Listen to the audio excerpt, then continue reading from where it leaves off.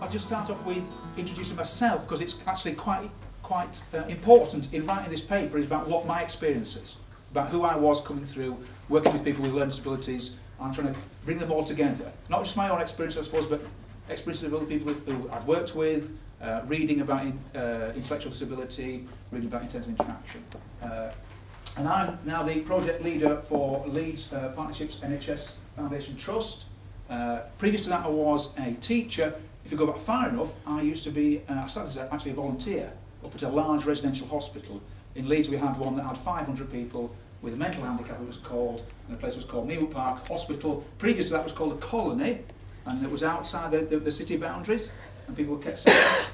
But I went there as a volunteer, was offered a job quite quickly because they were quite short-staffed, ended up as a care assistant or a nursing assistant, and did that for 6 years. And I worked with some of the people in those days as a carer that later on I became a teacher for, and later on I did intensive interaction with. And it's sort of quite a long story. And so I tried to sort of put this together in this paper. When I first started being a teacher, I was a primary school teacher, and then I started teaching people with severe learning disabilities and profound and multiple learning disabilities. And I think there's a sort of, I've heard this a few times about people feeling they did things in a way that they wouldn't do them now, and feeling a little bit guilty.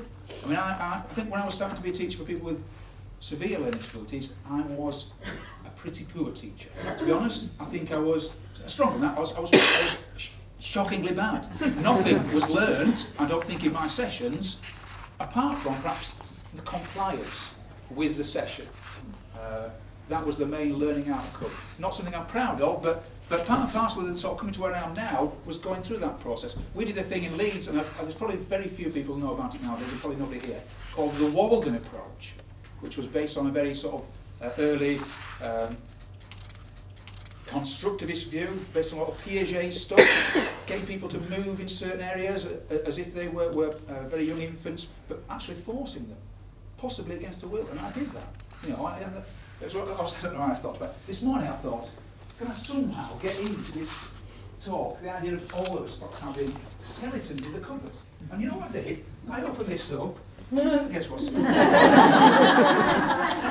I think some of us have these sort of educational skeletons in the cupboard.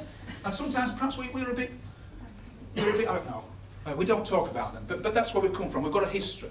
And I gradually came to use more and more interactive means, and I eventually started doing a master's degree with the Open University in education. And in one of the books, one of the readers, there was a chapter by Nind and Hewett, or Hewett and Nind, whichever way around it was, that talked about intensive interaction.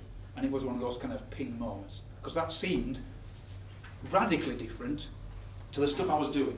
And the stuff I was doing was failing. As soon as the learner came in the room, they kind of sort of brought this baggage of failure with them. And we all felt it, teachers, everybody, that this session had to be got through rather than enjoyed. And I think intensive interaction does something different.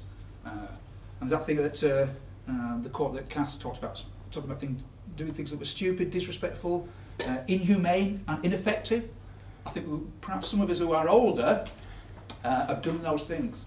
And hopefully we've moved on, we've learned from them and moved on. Anyway, intensive interaction is part.